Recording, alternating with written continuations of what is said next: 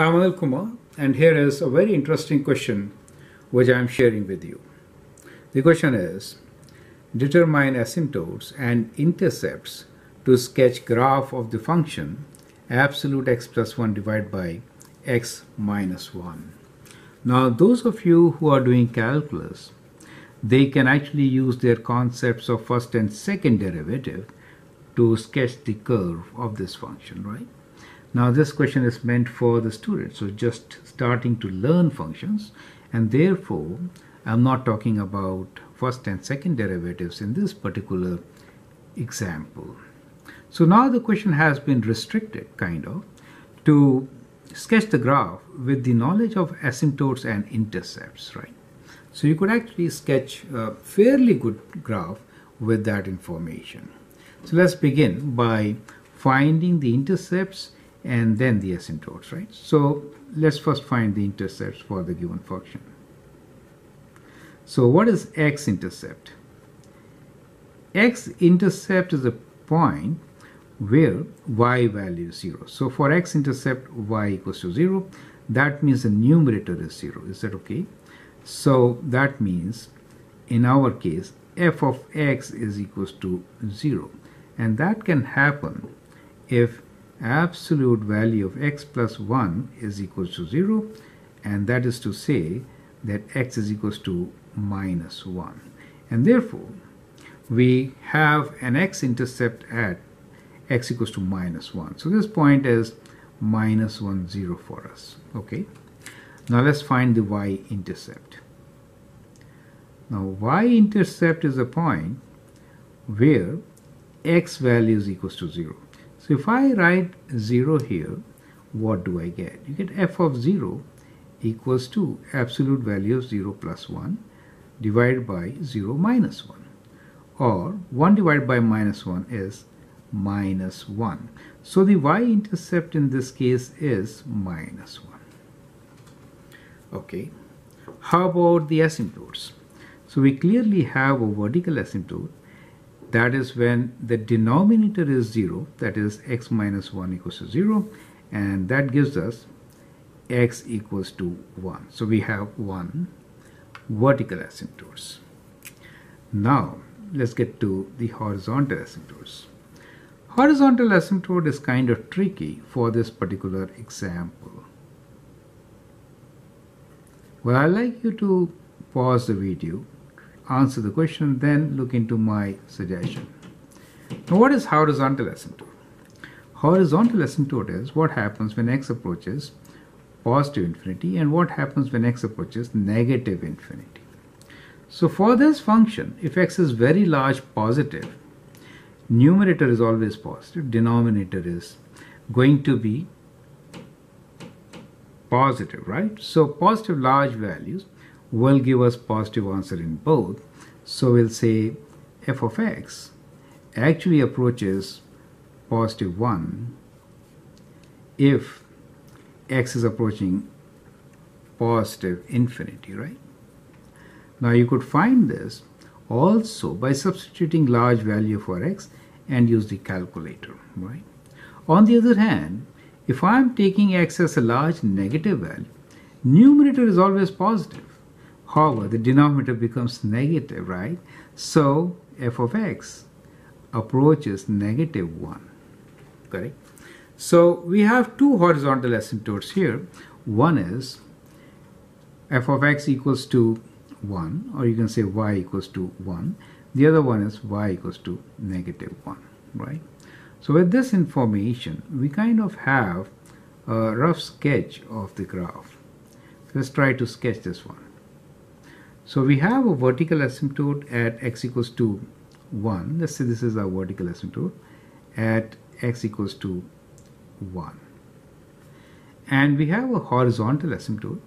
We are saying when x approaches plus 1, horizontal asymptote is at plus 1. When x approaches positive infinity, but when x approaches negative infinity, we have horizontal asymptote of minus 1. So these points are 1, 1, this is negative 1, this is positive 1, these are positive, correct? Plus we have x and y intercepts. X intercepts is minus 1, 0, y-intercept is also the same, right?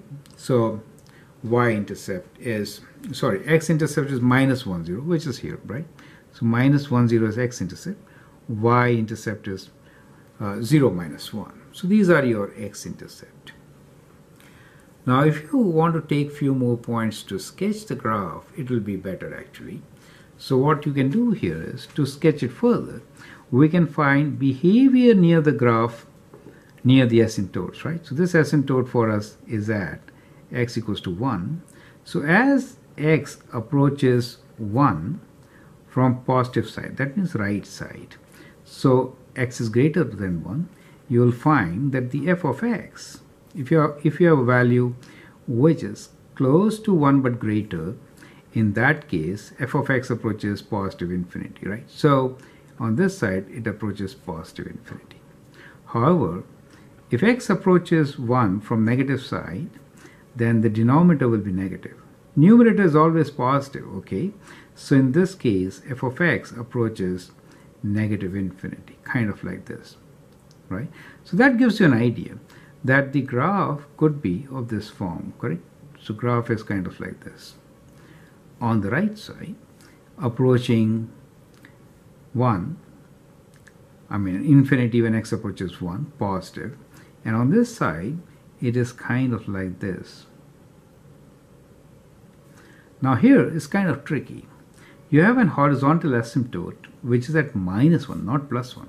So it will approach this from above, being a continuous function, and it will be kind of like as shown here, right? Okay. Now since we are restricted with the limited knowledge at present, you could get few points by finding the value of the function at, let us say, f of minus 2. You can calculate this value. You can calculate the value at f of, let's say we know already at 1 it is an asymptote, f of 2, right? So if I do minus 2 here, in this case I'll get minus 2 plus 1 divided by minus 2 minus 1, which is, this is 1 over minus 3. So minus 1 over 3. Is it okay? So at minus 2, I'm expecting a value which is minus 1/3. Do you see that? So it's kind of here. Do you understand? And f of 2, I'll get a value which is 3 over 1, 2 minus 1, correct? Or 3. So at 2, I'm expecting a value which is kind of 3 for us. Is that okay? So we have 2 and 3. So these points can help you to get slightly better curve than what I have, okay? So, but in any case, you have a graph like this. What do you notice? We have two horizontal asymptotes.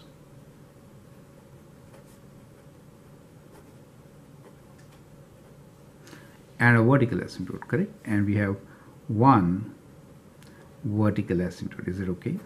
Now, what you can do is, if you know first and second derivatives, you can actually find the concavity and then sketch a better graph. This is one thing.